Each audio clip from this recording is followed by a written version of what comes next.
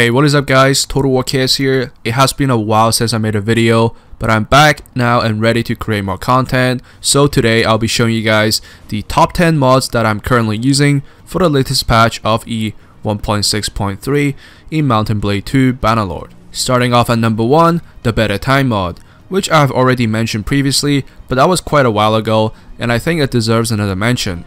It works slightly differently than before, but still largely the same, adding an extra option at the bottom of the screen that allows us to fast forward more than what we're allowed to, which we can click manually or press the number 4 to extra fast forward. This is particularly useful when we need to travel from one side of the map to the other, or needing to wait for certain events to happen, like being released from jail or waiting to attack a hideout, poachers, etc. Number 2, Diplomacy.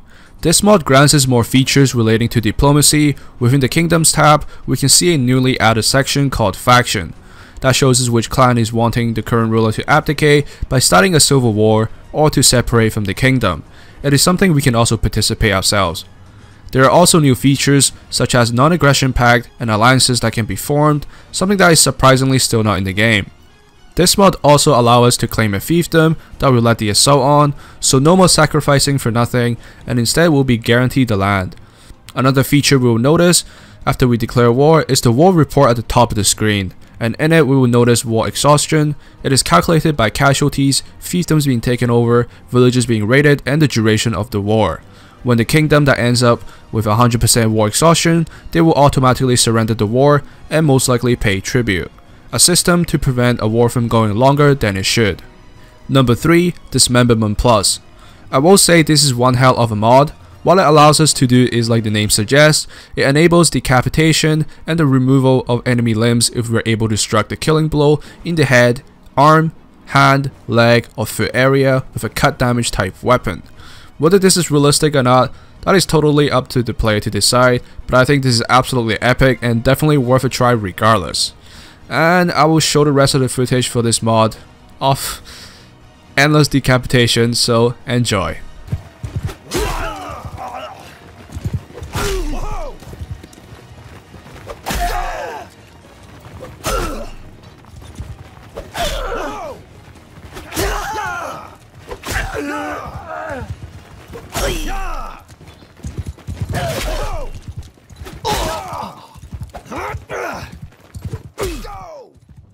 Number 4, Kill Bandits, Race Relations. This is a fairly simple mod that adds relationship gain to random notables in the nearby fiefdom when we defeat bandits. After defeating any bandits, we can see green text at the bottom left of the screen to show we have increased our relationship with nearby notables. Usually it increases by 1, but if it is a larger group, it can go up even higher. Number 5, My Little Warband. This is a mod that allows us to fully customize the troop tree to however we like, quite literally. In order to access the troop editor, we must enter a village or a town, go to recruitment, and right click on the unit to bring up its troop tree, and then simply shift left click on the unit to start customizing.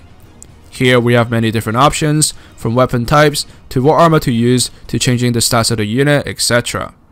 By default, tier 1 units will be limited to gear 1 tier above them, so up to tier 2. Then for tier 2 units, they will be limited up to tier 3 gear, and so on and so forth. We can remove this limit at the top right corner, but it is something I would not recommend, as it is borderline cheating to have a tier 1 unit fully geared and have max stats. We can also make them a mounted unit, change the culture or the gender, etc. A simple way to get started is to use the copy template option at the top that allows us to copy any other unit of the particular tier within the game. We can also add what it can be upgraded to at the bottom left and then continue customizing until we are satisfied. If we want to recruit some of the local troops instead of the customized ones, we can switch back anytime by simply heading into a village to do so. Number 6, Party Screen Enhancements. This mod adds in various features to the party menu. At the top right corner we will see some new icons. The left one allows us to configure how we want to sort the units. I personally have the tier comparer and the unit type comparer active, and I keep them both descending so that the best troops are at the top in order of infantry, archer, and cavalry. We can also do the same for prisoners and garrison units. In the Generals tab, I recommend having automatic sorting on. This basically keeps the party in a neat order every time the party tab is opened, like at the end of a battle. with the equally distributed upgrade option and recruit by default option enabled, we can then upgrade all units in one go without having to click on the individual units. Same with recruiting prisoners. This is probably by far the best mod in the list in my opinion, definitely a must-have to the game. Number 7. Raise your banner. This mod adds in banners that will be carried by individual units on the battle, which can change the way on how it feels and plays out, making it that little bit more immersive, especially in large-scale battles. We can adjust the settings in the config file to either increase or decrease the amount, what type of units should be carrying it, and what tier of units are allowed to carry it, etc. I personally use the value 7 for all the units as the default value is too high and would not add that many banners to the battlefield. With the value 7, I can have as many banners as possible without reducing game performance. Keep in mind that the lower the value, the more banners will be added. Number 8. Raise your torch. This mod is pretty similar to the previous one. It adds in torches that can be carried by units during night battles. Instead of the troop carrying it on their back like in Raise Your Banner, for this mod the unit itself will have to carry the torch with their left hand, meaning they can only use one-handed weapons.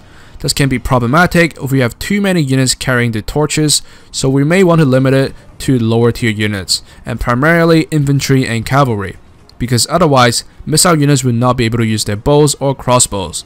For me personally, I use the value 7 on infantry, as high of a value as possible on archers so none of them will be using a torch, and I make sure units tier 3 or higher do not use a torch at all as to not reduce their combat effectiveness. Number 9. Siege Tower Fix. Well, the time has finally come for the siege towers to actually function properly. Yes, you heard that right. Units will now actually make use of all 3 ladders available on the siege tower, and they will all climb up at once. Whereas before, only a few men would climb up during any given time, granting the defenders an extremely easy time picking out the attackers. However, while this works quite well now for the siege towers, the siege ladder still not seems to be fixed, so keep that in mind when attacking. Number 10. Surrender Tweaks. This mod adds a nice change to how surrender works with enemies. When we heavily outnumber them, there will now be a text chance of surrender high/very high popping up at the top of the screen, meaning if we attack them, there will now be new interactions depending on what type of party we're attacking. For example, with a high chance of surrender, the bandits may offer to join our party, caravans, villagers and lords may pay for safe passage, and for a very high chance, they will straight up surrender. We will need quite an overwhelming number of units against our opponents if we want the very high chance to appear. For settlement sieges, their food supply will affect the chances of surrender. Once they run out of food, the longer the time passes, the higher the chance of them surrendering. So that is pretty much it for my top 10 mod list of the latest patch of 1.6.3. Let me know in the comment section down below what you think of these mods and if you have any more to add as well.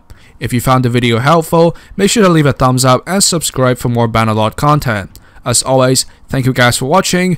I will see you guys next time. Goodbye.